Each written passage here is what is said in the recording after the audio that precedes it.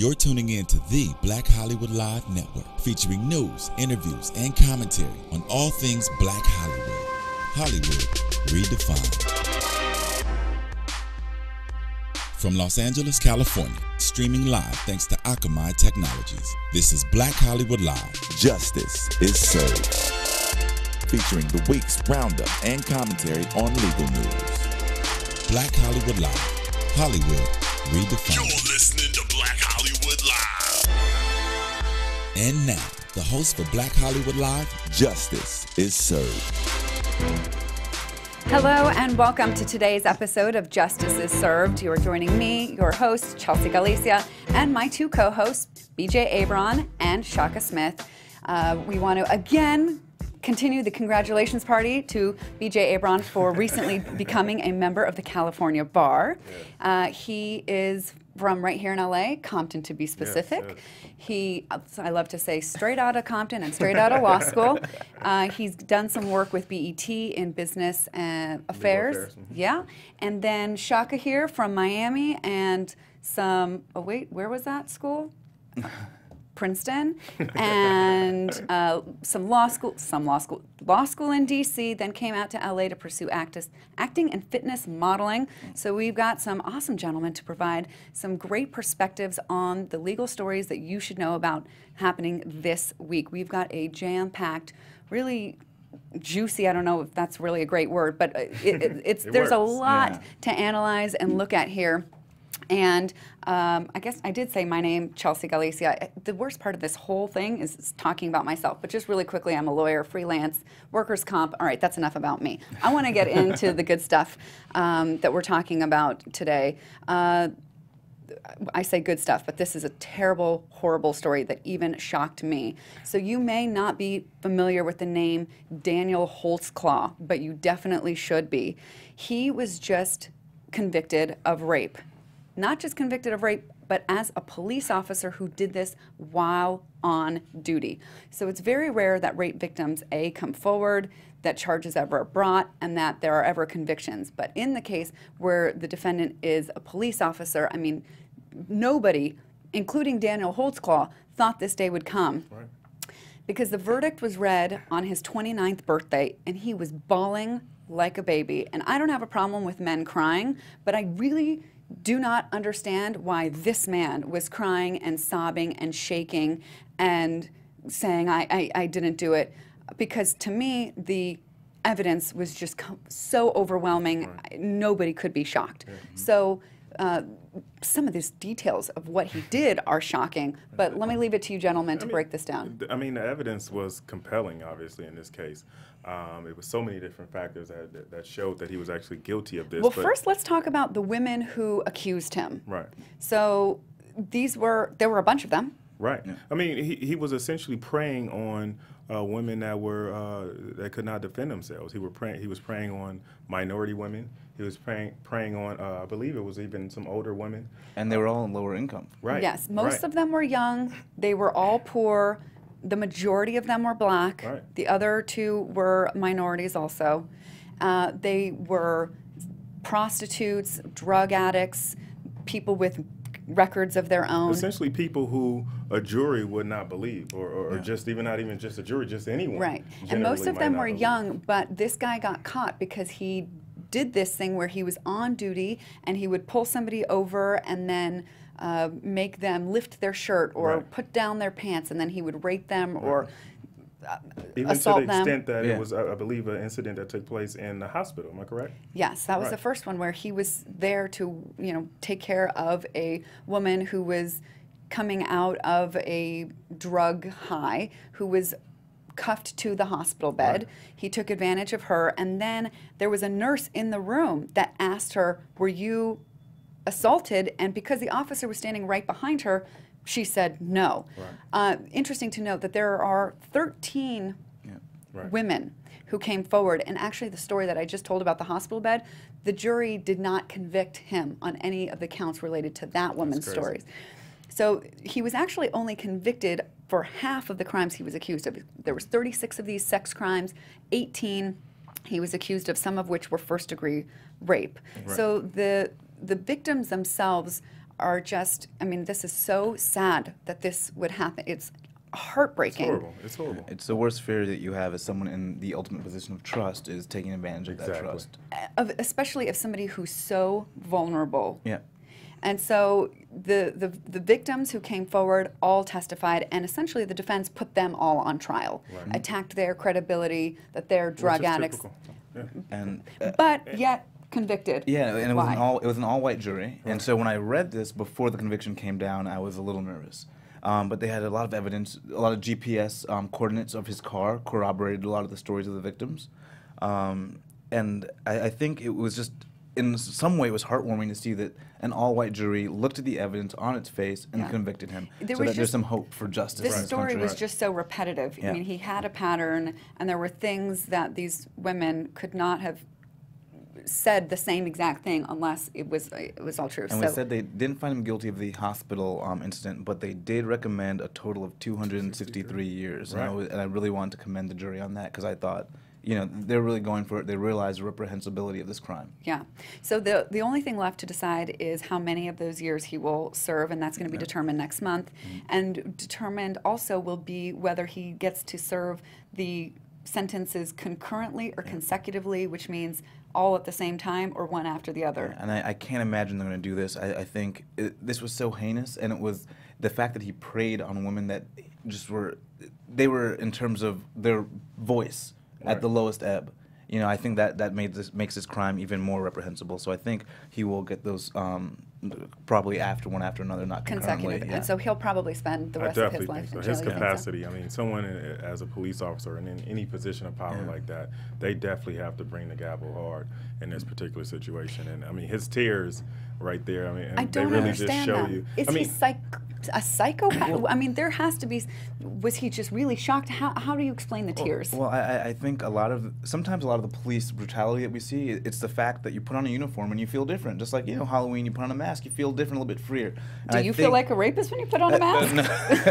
I don't understand that. But I think there is a cognitive dissonance a lot of times when you put on a uniform that maybe that's a person that you are not. That's a different person. And I think for someone with a disorder, because this is a mental disorder in my opinion, I think that fed into that, and I think, you know, we got to talk about screening our police departments better. I don't know, and yeah, we should do a better job of screening our police officers, but I'm not even sure if that is the actual problem here, because I think, again, What's not the problem? screening the police officer or even the educational level of police officer, what you're dealing with is a culture of individuals who think that they're above the law, and that's the problem. It's not educating these guys more, because the culture doesn't matter the educational level. The culture builds them or rebuilds them when they come in. And then the code of silence, the loyalty among officers gives them another layer of protection. And I think to a degree it's about screening, because it's a profession that attracts people that are looking for power, right? Absolutely, So there are that's true. people that are looking to serve and protect, but then there are people who are just like, I want a position of power. What's the best way to get it, and what's the quickest route? And that's to join a police department. Right. And I think you're looking at some sort of disorders mentally there when you're talking about those type of people. Yeah, so I thought that this was probably an isolated incident. And I mean, after all, you know, I read the termination letter from the police department to Holtzclaw when they terminated, because they conducted an internal investigation, talked to all the victims, and they determined that he had done this. And they fired him and said in that letter, your offenses committed against women in our community constitute the greatest abuse of police authority I've witnessed in my 37 years as a member of this agency. And that was the police chief. So I thought, this doesn't really happen that often. This is a terrible, horrible, awful story, but thank goodness it doesn't happen that often, because I've never felt, as a woman, when I interacted with police officers, in the slightest bit intimidated that something like that was going to happen to me, where I was forced to perform a sexual act or be arrested or killed because, you know, they had their guns with them. These women were afraid. But much to my dismay, we find that there have in fact been hundreds, actually about 1,000 officers that have lost their license to be law enforcement officers due to sex-related crimes. Right. And that we probably don't know nearly the entire story. We definitely don't. And I think that's a testament that I don't even want to call this guy crazy or say that he has a psychological problem. He's a bad guy. Like, point blank period. People can actually do bad, and it's not always because they have a psychological issue or this and that.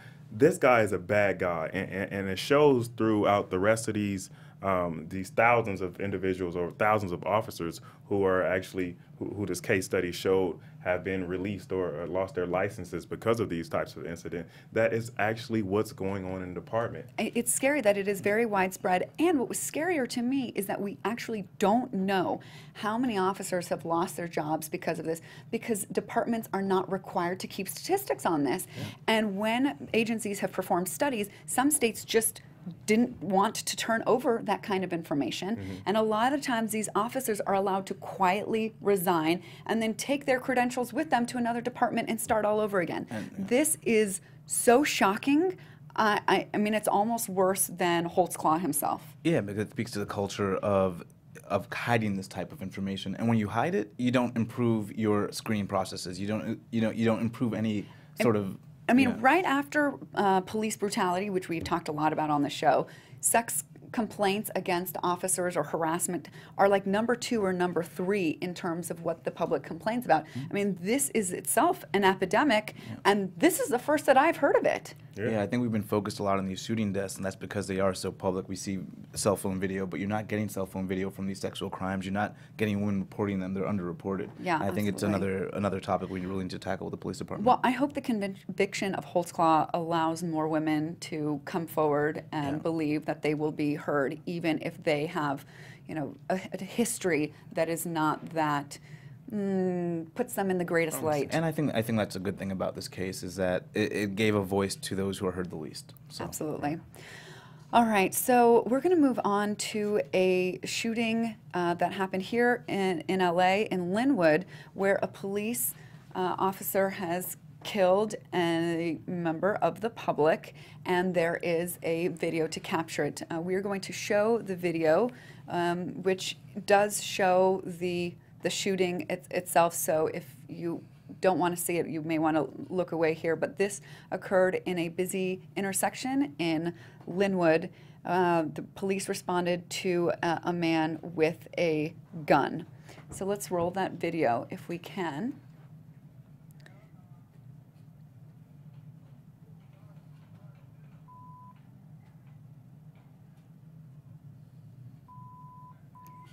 So it's not entirely easy to see all the time, but you'll see the suspect is on the ground right there, crawling away from the officers both of them appear to be shooting, or maybe perhaps just the one. No, I think both, and actually one reloaded. Oh gosh, okay. And you can see the suspect still crawling at that point. Ultimately, he dies. At the scene, originally there were conflicting reports as to whether he was actually, I believe, Nicholas Robertson was actually carrying a weapon. And I think we have this picture here that shows, I mean, it's not clear to say that it's for sure a gun, but I mean, what else is like that's definitely a gun to me. Yeah. So this is very different from the other police shooting cases that we have covered, because it seems to me that we believe that this one is different. When you're carrying a gun, officers had ordered him to drop it, and even after they shoot him, he still holds on to it. For reasons I don't understand, to me, I can understand if this is determined to be justifiable. Yeah, absolutely. I mean, I think it's unfortunate, but, an assailant holding a gun, I think the police are justified in shooting that person. Yeah. And even, because you can see obviously that the gun is pointing away from officers, we have to remember that it is not just that the police have to believe that they are in imminent danger, but that a suspect holding a weapon could be imminent danger to a member of the community. And to remind you, this was, obviously you can see it's broad daylight. This was a busy intersection, people around. And so I can see that a reasonable officer would believe that the public was in danger. Yeah. And these are the type of debates we should be having. Like, maybe it wasn't reasonable, but maybe it was reasonable. These are the type of debates. It shouldn't be so clear-cut on its face that the guy is running away. I think in this situation, I mean, obviously he has a gun here. The thing is, in the circumstance, he could easily turn around and shoot the officer. Yeah. And so my thing is, whenever there's a gun present, and actually you can see the gun, there's a gun in his hand. I mean, at that point, you guys know I bash police officers for all of this stuff that's going on. Generally, we're critical of them on the show, definitely. But in this particular circumstance, I think that it was definitely justified when someone's carrying a weapon and they could easily turn on a police officer or easily shoot someone else at that point. Even though he's down on the ground, even though he's just seems to be crawling away. And there's a difference between this video and the videos we've seen before, and I think we all can see it here, and I think hopefully at home, if people are watching, they can see it here too. And these are the conversations we should be having regarding police conduct. It shouldn't be someone running off in the distance. Because we're looking at the circumstances themselves. We're not just pitting police versus, bystander, member of the public, and then we pick a side and then always go with it. Right. I think this whole thing turns on whether that is in fact a gun. And of course, the normal investigation should happen. And that's my thing. It doesn't turn on whether it is in fact a gun. It turns on whether a reasonable person would believe that to be a gun. And to me, like I said, with the camera footage, you can't say in depth for sure it's a gun because it's a little blurry. But a reasonable person, like you stated earlier, would definitely believe that that's a gun. And as we know, all these shootings, they do get investigated. So if there is something to a mitigating factor, then his side will be seen and heard as well. But I think it looks like they got it right here. Probably. All right, Shaka, you've got some words for us. Oh yeah. Football season marches on, and while your season-long fantasy team might be going nowhere fast, every week is a new shot for glory at DraftKings.com. DraftKings is the destination for one-week fantasy football, where you can relive the fantasy draft and play for huge prizes each and every week. Challenge your friends in a custom league or join an existing one to play for your share of the $1 billion in prizes up for grabs this year. This isn't fantasy as usual, this is DraftKings. Welcome to the big time. Hurry to DraftKings.com now. Use promo code BLACK and play for free with your first deposit in Sunday's $1 million fantasy football contest. First place takes home $100,000 and a lifetime of bragging rights. Enter BLACK for free entry now, only at DraftKings.com. That's DraftKings.com. Thank you so much for that, and thank you for DraftKings for supporting our show. Yes. And now we are bringing you breaking news on the Freddie Gray, the officer accused, the first of 6 officers accused in his death. So the first officer, William Porter, was in trial for like the last 2 weeks. Yesterday, the jury went to the judge and said, we're deadlocked. Judge sent them back to keep trying. And then just within the last hour or so, the judge declared a mistrial. Right. So we don't know which way this jury was going, whether more of them thought he was guilty or not guilty. It could have been possible that they brought convictions on some of them, but not all of the charges. The charges include involuntary manslaughter, that's the most serious one, second-degree assault, reckless endangerment, and misconduct in office. So on none of the charges was the jury able to come to any conclusions. Now we got a mistrial, and now the prosecution decides whether they are going to retry this officer. Do you think they will? Well, in this case, and if you're still looking at the picture on the screen, this Officer William Porter, who's the third one from the left. But this case was against him is not as easy as many may think. And so obviously there may be some type of outrage because of the emotional outpour that's been going on in the community for all the police incidents. But this was not a slam dunk type of trial here. And so when you see a hung jury, although the jury, I believe, was majority white, am I correct? Yes. In this situation, which is... well, it was actually majority white, but it was a fair picture of the community. Okay. Well, nevertheless, the facts here and what took place, which was that he was placed in a vehicle.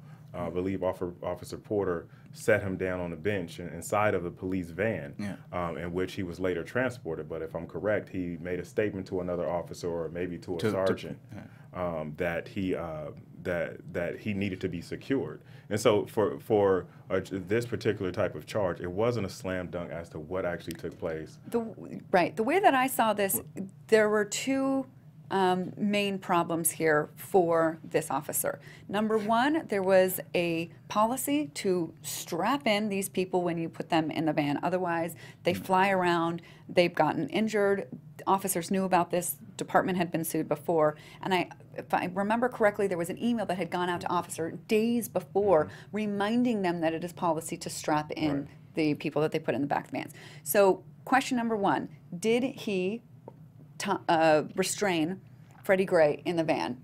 Well, you have to look at whether he was designated as the particular officer to strap him in, because in that situation, although he may have had some type of obligation to strap him in, if he told the other officer to go ahead and strap him in, the question becomes, is he relieved of that duty at that point? Yeah, well, we had no evidence that there was any designation, so there may have been, but we don't have any of that testimony. Every officer gets to point at the other one. Right, You were exactly. supposed to. You were supposed to. Exactly. Well, what we do have though is when Freddie Gray asked for aid, he told the van driver and he told his supervisor. Yes. So we do know the supervisor was there. And so I think if anyone is going to take the blame for not being strapped in, it would be the supervisor, and who seems to have been aware of all parts of the process when Freddie Gray was entering the van.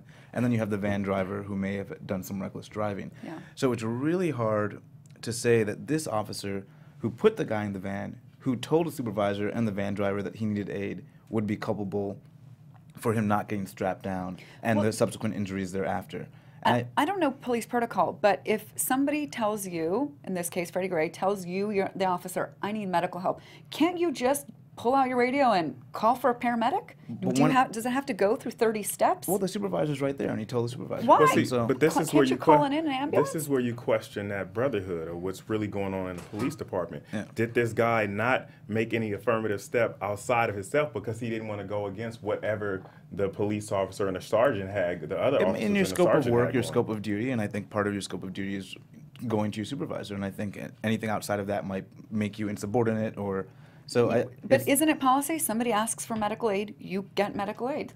Well, he It told the doesn't have supervi- to be approved by... I think once the supervisor's on site and you tell them that, and then their decision to look at the No. situation. No, I'd have to disagree that. If you see someone dying and you Oh, report but to your he- supervisor, whether you think he's dying or if you see somebody in a position where he needs aid, and you report it to your superior and your superior does nothing, you should be obligated to go ahead and take a next step. I agree to that extent. I just don't think that those situations are always clear. I think you probably have a lot of people who get arrested that claim they need medical aid right then and Probably there. true. And so for him, he's not going to make the determination. He's going to tell the supervisor and then have the supervisor make the determination. So I think that's why it was hard to convict this guy. And just when I heard the case initially, beyond the warnings they may receive days before about the van, it's hard to resonate that he didn't strap him in. That's going to end up with a loss of life.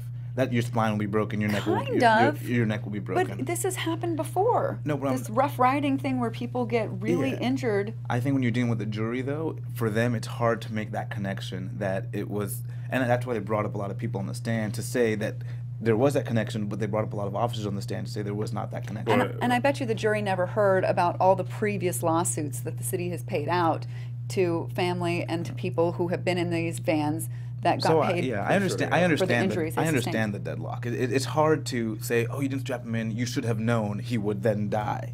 Especially if the van driver was maybe driving in a way that was beyond. But then why not even misconduct in office? It sounds like he reported to his supervisor. He went to it sounds like he did what he could do in that situation, and that he wasn't driving the van.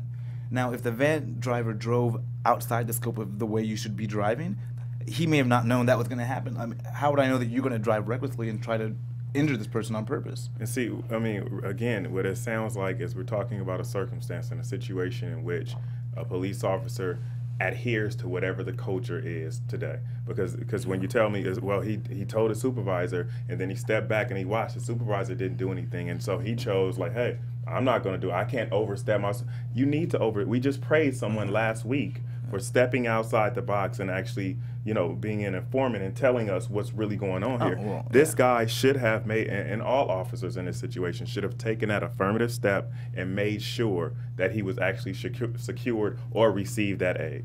Well, I mean, with the facts I have, it's just hard for me to say that with what I know. If there was more information, I would know. But it's just hard. But I definitely agree. It's not. It's definitely not no slam dunk. Yeah. Yeah, and I hope that we help make sense of this and that the community understands the difficulty that the jury had looking at it the way that we've explained it, and that even though some people may be disappointed, that they should not be outraged that this mistrial, this hung jury is not an outrage. At least I don't see that anybody should be outraged by it. And again, it doesn't mean that the other officers won't be prosecuted, as you and he mentioned. might be retried. Right, perhaps. it's possible as well. Yeah. Right. Yeah. All right, so let's go on now to a Supreme Court case about affirmative action. And this one is really interesting to me. It was brought by a white woman named Abigail Fisher against the University of Texas at Austin. In 2008, she tried to get in, but was denied, and she thinks it's wholly because of her race. She thinks that less qualified black students were allowed to take her place, essentially. So an interesting background piece that you have to know is that UT Austin takes in the top 10% of students from all high schools in Texas. Abigail Fisher was in the top 12%, so she did not automatically qualify to come in, no questions asked, per this top 10 rule law that UT Austin abides by. She was in the top 12, so she was in the pool of students who were looked at holistically. Now, the year that she applied in 2008, that was the year everybody was going to college because the economy was crashing. Everybody was like, I better stay in school. There were 92% of the incoming freshman class fell under this 10% rule. So there was very few slots, only like 8% of the incoming freshman students were going to be viewed under this holistic approach, and she did not make the cut. And so she sued the school. She's suing for her application fee back, which is, you know, kind of funny to me. And she did go on to graduate from, I believe it was LSU, but she thinks that she would have better job opportunities now had she graduated from UT Austin. So I guess the first question here is what's the standard first, before we get into what Scalia said, which was amazing. The standard right now about affirmative action, like what has the Supreme Court said about it? Where are we with that whole, is it constitutional, is it not? Well, I think that they found that it is a compelling interest to have a student body that's reflective of different viewpoints. And you are allowed to take affirmative action as a factor. It cannot be the whole decision. And I think part of this lawsuit, it might be a public misperception about affirmative action when it comes to college admissions, and that it's a factor. It's not one decisive thing that gets you into college. It's a factor just like the state you came from is a factor. A factor just like the high school you went to is a factor. Right. If I have 20 people from one high school that's an excellent high school, I may want some people from this underrepresented high school as well, so that 21st person won't get in here. So again, it's a factor, and I think it's that public perception or misperception that has kind of fueled this lawsuit. Right. It is not. You can't even get into college just based on your GPA by thatself. Yeah.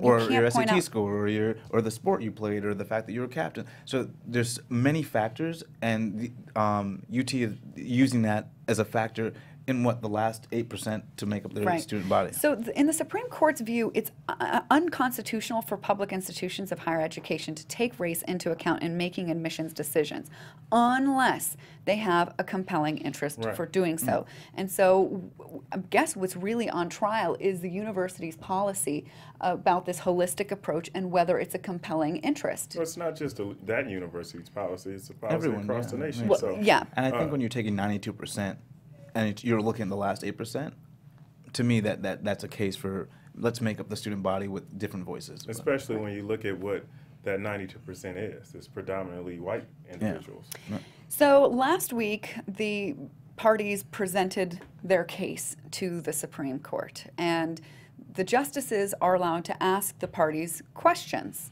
And Justice Scalia did that. What questions did he ask? Or who was going to... Well, I mean, and again, I can... Though I disagree with the way Justice Scalia phrased some of his commentary, he does have some points as to what he said. So let me just go ahead and read what he said. Scalia said that there were people who would contend it does not benefit African Americans to get them into University of Texas, where they do well. They do not do well. Excuse me, do not do as well as opposed to having them go to a less advanced school, a slower track school where they actually do better. Yeah. And then he goes on actually to say that most black scientists in this country don't come from schools like the University of Texas, which... I have no idea what the heck that has to do with anything. And then he makes one last statement saying that they come from lesser schools where they do not feel that they're being pushed ahead in classes that are too fast for them, Scalia said. So basically, do we all agree? He said black students should go to slower, less advanced schools so that they can keep up. That was. And that's not even hyperbole. That's what he said. You know? Okay, Like, I didn't want to be like the one that's to what he said, the sole interpreter of that. Okay, so that's what he said.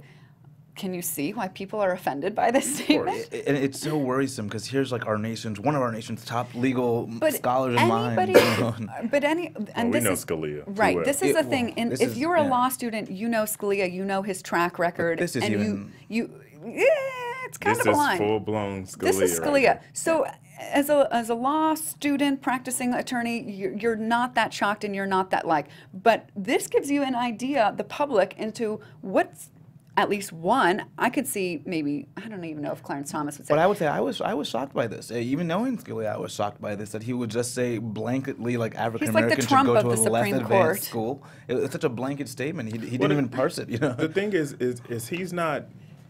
I don't think he's giving his opinion here. What he's doing, he's actually looking at statistics that actually yield some of the stuff that he's saying to actually be true. Now, the way he phrased it is wrong, and actually there needs to be a deeper conversation if he's going to make these statements and these allegations. There has to be a deeper deeper conversation that goes all the way back to grade school, because you can't just stop and say, hey, we're not going to allow people. Well, first of all, why do we have affirmative action in the first place?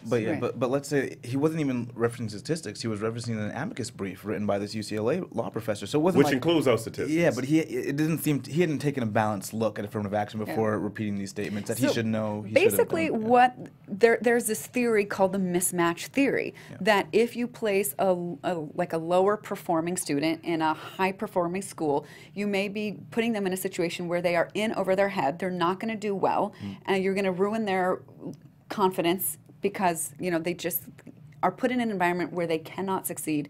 And so because of that, we may have actually been hurting minority students rather than helping them. So that is the theory, and that is the basis from which Scalia asked this question, but he asked it so poorly with slower, less, And he's not looking at because a lot of it has to do with socioeconomic background, and he wasn't looking at that. He's looking at race. You have, and which under-includes people that would benefit if you're looking at socioeconomic background, and over-includes people that are well-educated minorities that wouldn't need a lower track school.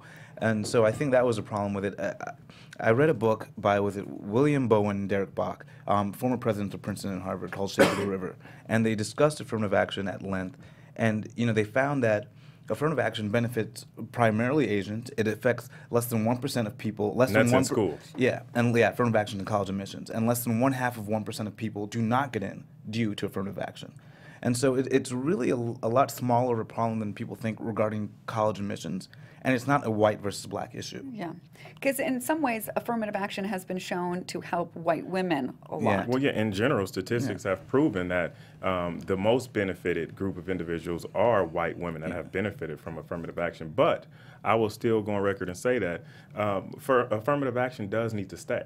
Now, I think that it does create some problems that we don't necessarily think about, because sometimes, yes, it does put people in places who don't have a certain cognitive ability. I'm not talking about race. I'm talking about whether they have a certain cognitive ability. But we need to step back one step further and understand why they have that, because they haven't had that privileged education that everyone else has. And so, for me, I see this as if let's say I have a 3.75 GPA, but I had nothing else going on. I had a good, stable home environment. I had no other responsibilities except to focus on school. And so I got to do all the extracurriculars, and I got my 3.75 GPA.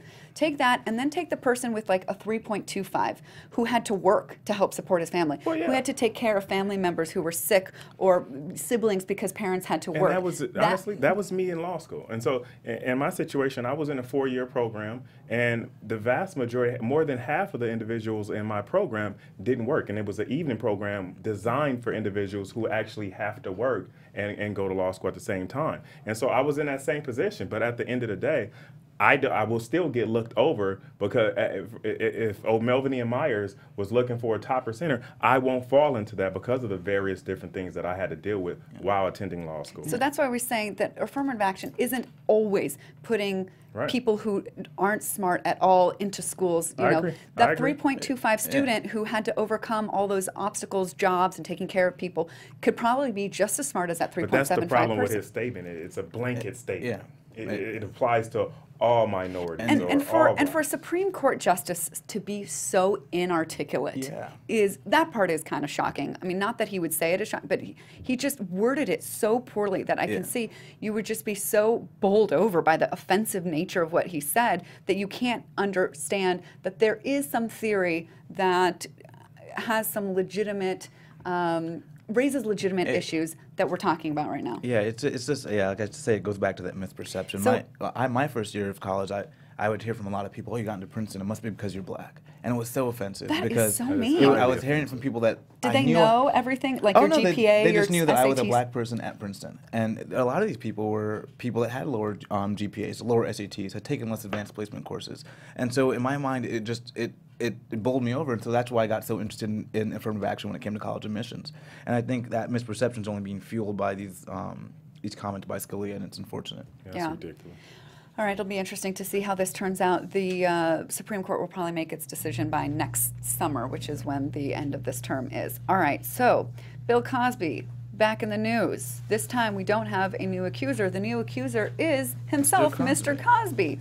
He is accusing several of the women who accused him of sexual wrongdoing, of defamation, and tortious business interference. So we talked a lot on the show about defamation, but tortious business interference is something that I don't think we have covered since I have been here.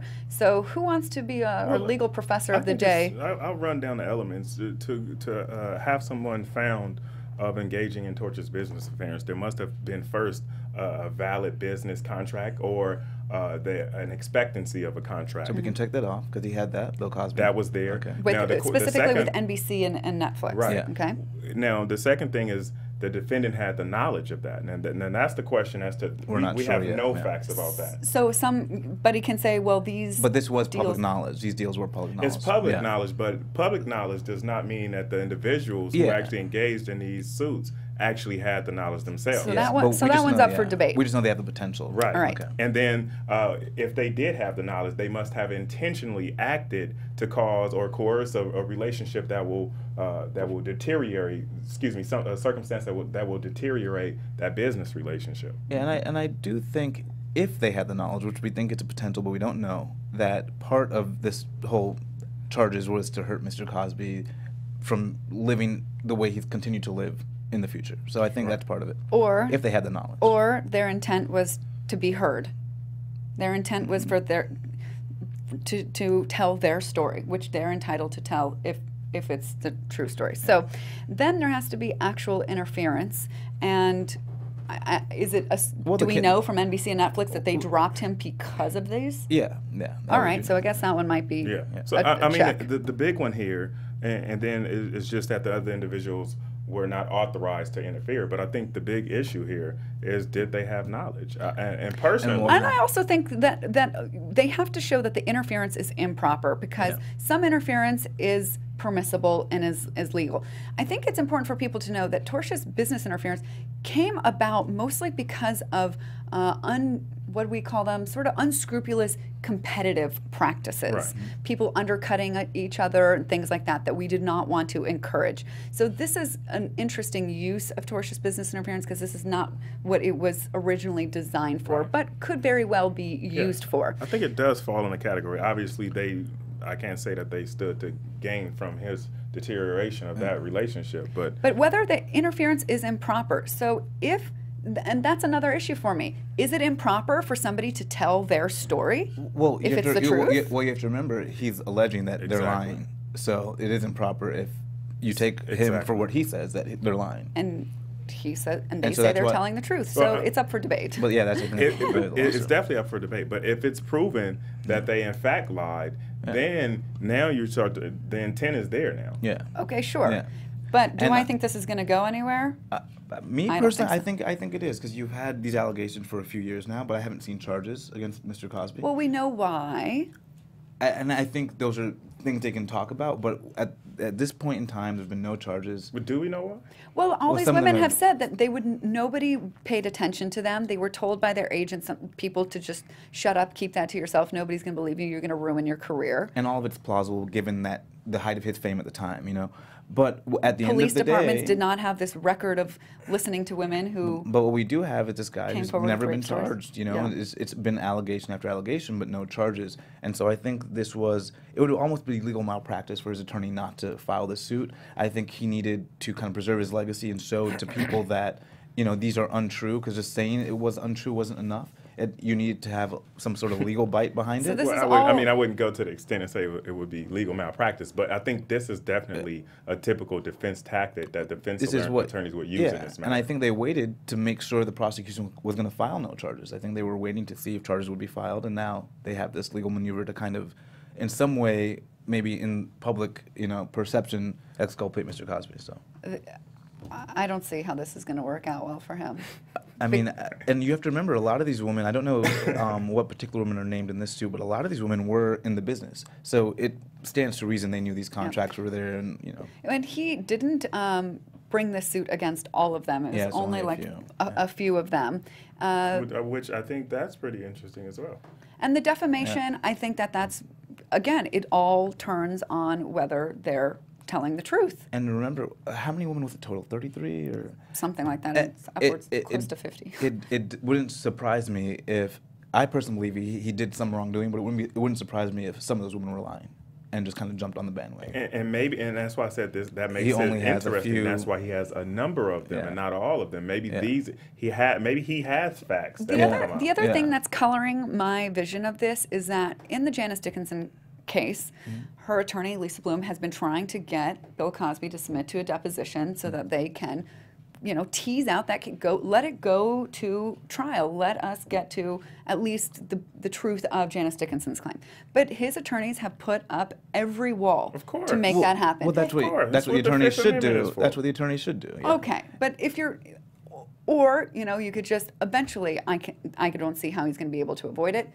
Sit for your deposition. Have your deposition. And I do know a while ago. Well, the reason they're fighting so much is because he's probably going to say something else, like he did in that other deposition where he admitted to using Quaaludes and having sex with women. The reality is that he could face some criminal charges because of this, right? Yeah. Okay. No, because the statute of limitations have all expired. There was one or two that the statute of limitations had not expired. Well, for sure on Janice Dickinson's claim, it had. Yes, so, but even that still could trickle down to the ones that are still open. And so I think that definitely in this. So he can assert his Fifth Amendment right on some particular question. No, you asserted across the board. And as his attorney, I would not want him to open himself up to anything that might give rise. Well, of course, because I think he did it. And you do have to remember, there was one case, I forgot who it was, that alleged the sexual misconduct, but at the Playboy Mansion, and he had his tickets and everything that showed that he was not there at all, and there was no pictures of him there. So you do have some window for people to say some of these charges may not be true at all.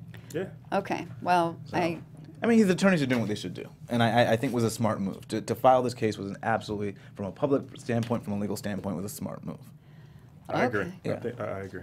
All right, maybe. I'm just too colored by what seems to be the obvious truth here. Guilty. Yeah, no charges have been, All right. Well, thank you so much for joining us. I believe that brings us to the end of our show. Thank you so much, BJ, for joining us, and Shaka. You can reach us, me, at Chelsea Galicia. BJ. Just BJ Abron. And Shaka Strong. Let us know what you think. Comment on the video. Please engage with us. We love to hear what you think and what stories you think we should cover. We will see you here. Well, no, not next week. We're dark for a couple of weeks for the holidays. Yes. Happy holidays, everybody, and we'll see you after the new year. Enjoy. Yep. From producers Maria Menounos, Dario Kristen, Tiana Hobson, Kevin Undergaro, and the entire BHL crew, we would like to thank you for supporting Black Hollywood Live, the first online broadcast network dedicated to African American entertainment. For questions and comments, contact us at info@blackhollywoodlive.com. Like us on Facebook, tweet us, or Instagram us at BHL Online. And I'm your BHL announcer, Scipio. Instagram me at Planet Scipio. Thank you for tuning in. Hollywood Redefined. The views expressed here are those of the host only and do not necessarily reflect the views of BHL or its owners or principals.